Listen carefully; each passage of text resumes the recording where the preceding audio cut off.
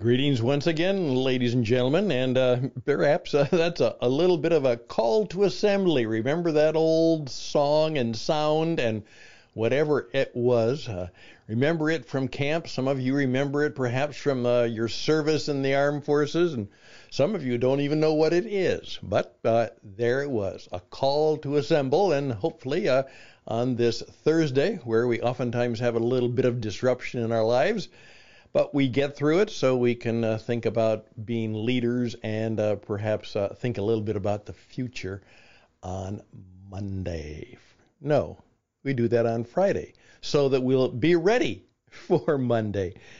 Interesting ideas of the program. My name is Stan Houston, and we're here to try and help you just take 15 or 20 minutes, maybe even less, to think about something that might be helpful and useful. And right now I would like a raise your hands, please.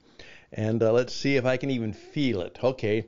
This weekend in the United States, and I guess it's in many parts of the world, though it varies from place to place, it will be daylight savings time. And because of that, we'll move the clock ahead 1 hour so that we have more daylight in the evening. But, of course, we have less daylight in the morning. How many of you are in favor of daylight savings time? Raise your hands. How many of you think we should just do what my friends do, and that's they just stay the same? They just stay on standard time the whole year round, and they don't have it. Well, that's an interesting discussion, and perhaps we can talk about that after we do it on Sunday. I've been doing a lot of work in terms of studying about, the nature of time and the circadian rhythms that we all have. And, of course, they claim that sometimes, accidents and even deaths occur more than normal around the change of times. Well, what do you think about that? Today I want to talk about something that just struck me from many, many years ago, because I think it's important right now as we're seeking how we can live through these challenging times and how we can present ourselves, our services, our business in such a way that we will have more power. I give leadership to a podcast on prayer, and it's called More Power to You. And we're talking about that, how we can receive more personal and spiritual, emotional, relational, maybe even physical power in our lives. More power to you. And one of the most significant books I ever read was written by a friend who I met in the book and then met her at kind of the cancer bed of a friend. And I might talk a little bit about that. And the book was called Real Power. So it is Thursday, and we're going to do some power stories here on Interesting Ideas. Please stay tuned, raise your hands, and participate. Use the power you have to talk back, to reciprocate, to perhaps be a part of the show. The program begins right now.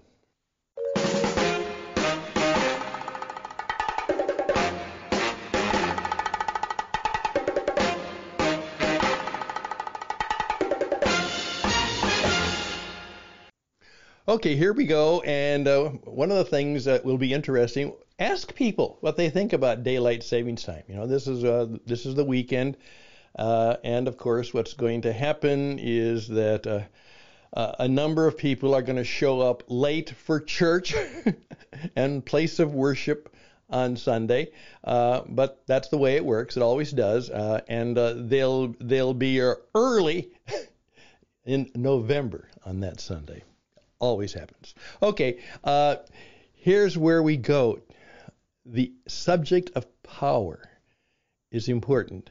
And I want you just, first of all, to understand that if it is of a concern to you, you talk about power dynamics and the things of, personal power, marketing power. One of the books that was life-changing for me was a book written by a woman named Janet Hagberg, and it was called Real Power. And I got a copy of her book, and she simply said, "More power to you." And that was it. Uh, she was from my hometown of Minneapolis, St. Paul. And I got the book while I was living in Europe. And I returned to Minneapolis, St. Paul, and I had recommended and read the book often. And what happened was that one of our dear friends was in the hospital because she'd been diagnosed with cancer. And so we were there at the hospital and hopefully making plans for her surgery and recovery. And there was a woman standing there, and her name was Janet, and she said to Janet, her name was Janet, she says, I'm Jan, of course you know me, but this is my friend Janet. And I said, Janet, and she said, Janet Hagberg. And I said, you're my hero. And she was the author of the book, and we became friends. It was just an off and on again thing, a discussion, but the book will really be significant to you. It's still in print, but if not, there's thousands of used copies around, and that's always good because you can see how other people responded to the book. I always buy the most used, marked up books I can to see what other people thought who bought the book before me. That's fun to do. And go from there. Now, part of that goes back because I'm trying to help people with some of their presentations and how they will give a speech or give a performance, because that's so vital in our work today. And I have done a lot of speaking. And at one time, I was asked to speak it was primarily a women's group. It was products that women would use and sell, and there are a variety of those, but I was asked to speak to that, a little bit about how to market yourself, and of course then market your products. And I gave my presentation. Now you have to understand that when I give presentations, I basically it's me. And I have toys or props, oftentimes toys or props that I use. And that's what I do, when I was talking to people about, to a group of firefighters, I had a big fire truck, and I talked about that and used examples from the fire truck to illustrate some of the principles of life that I was talking about. That's what I do. And I gave my presentation, and all of a sudden, after it was all done, I was there and visiting. This very strong and rather powerful, you could just tell, started striding forward toward me, and I just kind of caught her out the side of my eye, and I said, "Oh, is she mad at me?" And she came right up to me and looked me straight in the eye, and she says, "You don't use PowerPoint, do you? You don't use PowerPoint, do you?" And I said, well, no. And then she said, "Good for you. Good for you. Because when you use PowerPoint, you give up your power. You give up your own power." And then she turned and quickly walked away. Obviously a little bit of a memorable incident. But my point is, there are so many things that we do in which we give away the power that we have, and oftentimes give away the power that God has given us. Now, I'm not talking about, arrogance or anything like that, but the personal power that comes from, confideo, with faith, confidence, with clarity. There are a whole lot of ways that we can have and even exude and express some personal power that hopefully is more attractive than repulsive. But please keep in mind, there are many, many people who are put off by people who have power because they're so powerless. And it will never be an easy balance between being humble, which you must have as a part of your life portfolio, and again, the confidence and the personal power that comes from maturity and mastery and mystery and living well. So I simply ask you the question, are you in any way giving up your God-given good power? in how you act and how you do things. Now, caveat, go back to my friend Janet. She points out that oftentimes there's a difference. You give away your power, the power you should have. But there are a lot of people who then go through the stages of how they attempt to go from powerlessness to powerful. And some of them are very helpful and useful, and some of them are not very nice. But that's what happens. Right now, I'm dealing with a daughter who one of the new persons in her office has given a middle position, and she just says she's out to run things and run some of us off. She's out to run things, and the way she's going to do that is try to run some of us off. How do we deal with that? Well, if that's you, perhaps this might be a little bit helpful. But it's 11 minutes, and I'm only going to take about 3 minutes more. So let's take a quick break. I'm going to sip a little coffee, and then we're going to finish up and get ready to face Good Friday. Yeah, because every Friday is going to be a little bit good. And then get ready for daylight savings time. I'm Stan Houston. The program is Interesting Ideas, and we'll be right back.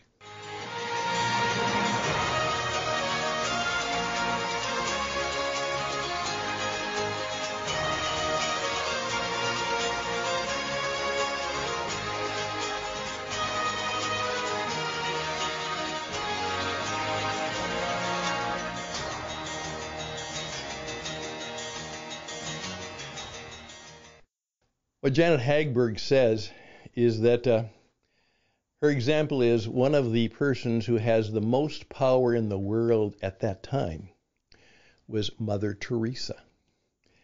And why was she so powerful? Because she had given up all her power. All of the things that go into having power. Wealth, possessions, property. By giving up your power, no one can power you. They can't have any leverage on you. And she said, oftentimes what you will discover that people are most powerful when they are no longer seeking it, or even seeking to preserve it, or even seeking to possess it anymore. Could it be? Not giving away your power that is helpful and useful, but when you give up your power, is there something spiritual, emotional, relational, maybe even physical that happens that in some ways you become your most powerful? Think about that. Talk about that. And see if we can help you. First of all, what we do is we try to make sure that we're helping people discover some of the ideas that truly will give them insight into the world, and in a good way have the power to influence others, and maybe even the emotional power for good make an impact, and then have the power of attraction so that good things begin to come to you. You don't have to grab them or take them away. They come to you. That's part of what income is. So if we can help you do that kind of work, and particularly if you have a small group, business, organization, or team that wants to learn how to be really good at insight, influence, impact, income, and leadership, I think we have some clues and suggestions and recommendations that might help you. So reach out to me at stanhouston@gmail.com. stanhouston@gmail.com. We've done a number of programs recently. We just did a program on the Jesus Entrepreneur Experience, episode 6. And check that out. Ask me how to get there if you care. We also did a program for how to be a world-class podcaster. And this is you gain power by knowing the secret formula. If you'd like to know more about that, reach out and ask me. And we also are helping people who are in the business that I have been in. That is religious or spirit-led broadcasting. And we're helping them be really good at what they do. And we taught them what we call the broadcaster's one-word prayer. The broadcaster's one-word prayer. All of that's a little bit of a clickbait and mystery, but that's out there, and we'd be grateful to show you where you might find some help there. All the best, all the blessings. Always close the benediction. That gives you great, great power to know that you can do that for one another and maybe even do it for yourself. All the best and blessings to you. And we'll see what comes to us on Friday, because right now I don't know, but I have a few ideas. And you be in touch. Again, stanhouston@gmail.com, stanhouston@gmail.com. You don't need a 50-minute or an hour-and-a-half podcast. We got all of these questions and suggestions and a few stories all done in 15 minutes. My, how do we do that? Hey, take care. We'll see you around. Bye for now.